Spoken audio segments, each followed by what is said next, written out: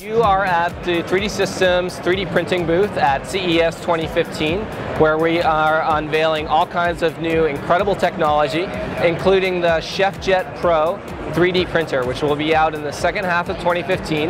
It is the world's first commercially certified, kitchen-ready food 3D printer.